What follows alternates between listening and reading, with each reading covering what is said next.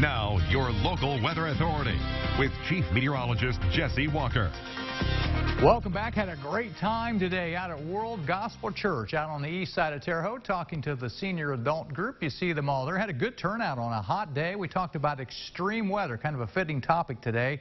Extreme weather here in the Midwest and across the Wabash Valley. So I want to say hi to all those fine folks out at the World Gospel Church. Had a great time out there. We did talk about the heat, and we do have a heat advisory in effect, as we thought we would have for tomorrow, the holiday. It's everybody. Technically goes in effect at noon till 8 p.m. So tomorrow, when you're going to be out and about, remember, heat advisory. Heat index values will be around 105 to maybe a little bit higher than that across the areas. It's going to be hot and humid. We hit 92 just a little while ago, just 9 degrees away from the record set back in 2012. 74, very muggy early on this morning. We picked up just a few raindrops a little while ago. A little storm passed near this area. Not really much measurable rain, but it knocked the temperature down quite a bit. So that's one thing these storms are doing, is also knocking the temps down.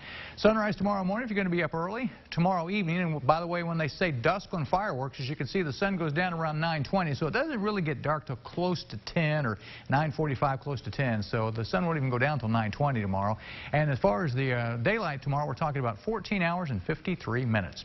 85 degrees in Terre Haute right now, but the relative humidity is high, so the heat index is at 92, and the winds are southeast at about 16 miles per hour. Where it has rained, it is cooler. Where it has not, the temperatures are still up into the 90s, but we have seen quite a few showers across the area. Look at this, the heat index 103, Danville, Paris, also in Mattoon, down in Flora, but off to the south-southeast. The rain has cooled the air down, and it's not all that bad in the southeast. You can see a lot of moisture here, which has been lifting to the north. And last night we were talking about how those storms down to the south would be lifting north with all of this moisture. And we see that happening. You can even see the movement of these showers and storms from the south to the north. Check this out. From the south off to the northwest, up across the area, and these will continue. There's going to be some heat up here, so these will continue to form for a while. It won't be until later tonight we start to see them die off. Here's the Dorsett Automotive Doppler radar. Again, a lot of scattered storms across the area. We start up north.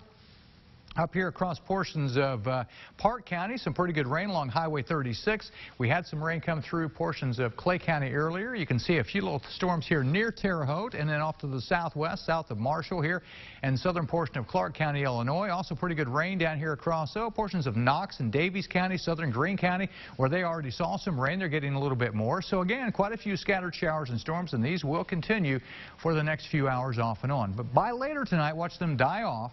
Then during the day tomorrow, a few may pop in the afternoon, kind of isolated right there. You'll see that. Not a lot, but a few isolated storms are possible in the afternoon.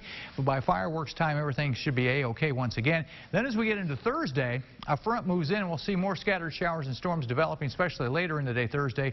That will tend to break the heat wave for us by the weekend. The wind southeast right now, it will change over as we head into Thursday and become more west to northwest. That indicates the front coming through. So here's the front Friday moving through. Behind it, look at this. Cooler, less humid for Saturday into Sunday, but the heat tries to build once again by early next week. Temperatures will be warm once again by early next week. But I tell you what, the weekend shaping up pretty nice. So here's the way the forecast looks. For tonight, partly cloudy. Early storms, they will diminish after the sun goes down. 72 for the low. Tomorrow, can't rule out an isolated afternoon storm, but look at the high. 93 degrees, heat index over 100. Heat advisory for everybody tomorrow.